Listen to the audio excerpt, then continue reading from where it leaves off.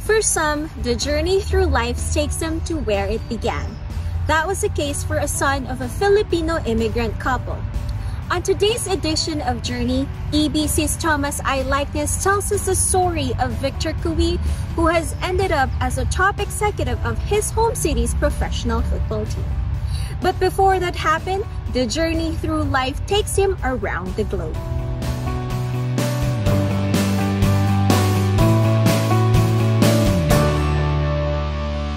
Edmonton, Canada. Not exactly top of mind when it comes to a tourist destination. Not exactly well known globally. Canadian cities that generally come to mind are Vancouver, Toronto, Montreal. Edmonton? Well, it's affordable. Work is plentiful and good times. The climate? Beautiful in the summer. Not so great in the winter, when temperatures can dip to minus 40 degrees for several days, even weeks at a time. But for Victor Cui, it is home. Home once again. He returned for family reasons, and the experience he picked up while away, well, it landed him the top job in the front office of the Edmonton Elks of the Canadian Football League. But let's go back to the beginning. Victor was born in Edmonton. Over the years, he lived in many different parts of the world. He was his parents' first child. They'd come to Canada from the Philippines in the 1970s, seeking a better life. His dad, Victoriano, was an engineer. Victoriano's work with the Canadian Development Agency took the family to Africa. There, he worked on water purification projects. And that move, Victor was only 6 at the time, that move would set the stage for what would come later. And definitely those were my formative years from 6 till 12 years old or so, and around that period.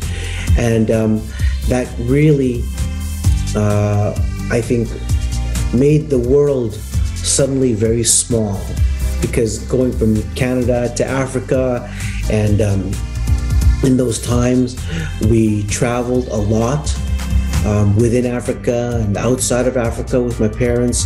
So I think at an early age I was quite lucky to see a lot of different cultures and see a lot of different people and not be so fearful of moving around. It wasn't something that was scary to me. It was just something that was a normal part of life. Half a dozen years later, the family was back in Canada, in Edmonton. Now, at age 12, Victor was enrolled in a Canadian middle school. And for Victor, life changed. It was interesting. It was a bit of a culture shock for a young boy, I would say, if I remember it correctly, because I remember one of the first things was that when I came back to Canada, I discovered that I was not white. Because in Africa, if you're not black, you're white. They call it, just everybody at that time, you were white, and they called me the white guy. And so all that time growing up, I thought I was white.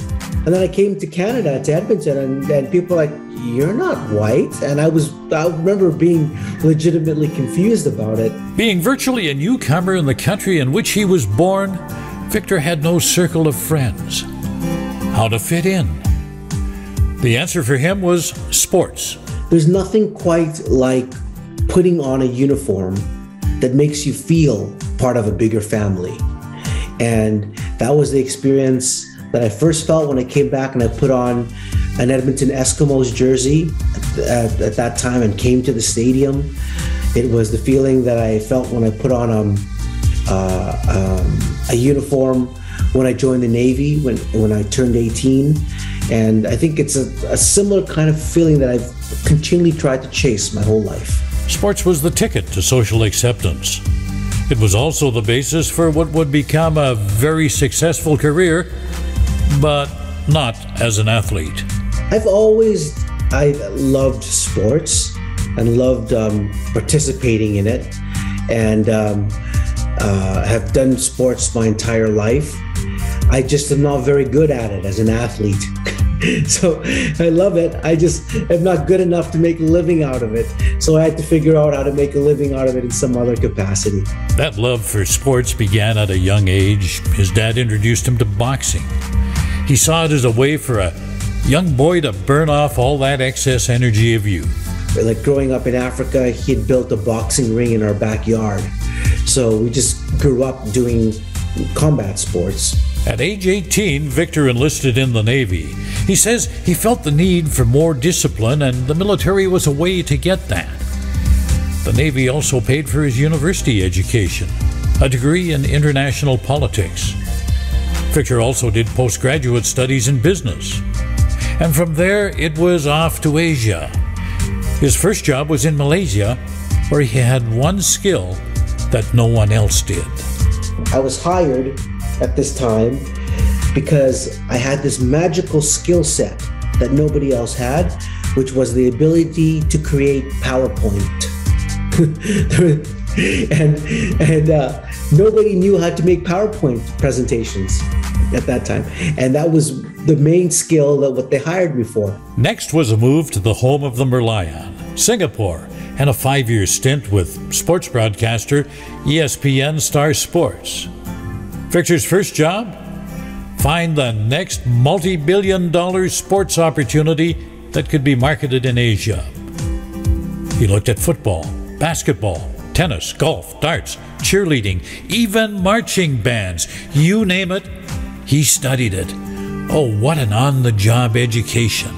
And I just had this fantastic opportunity to do the due diligence on every single sport that was in the world and understand what made that sport successful, the business fundamentals of it, its revenue, where their expenses and their risks were. One of the opportunities Victor suggested was mixed martial arts.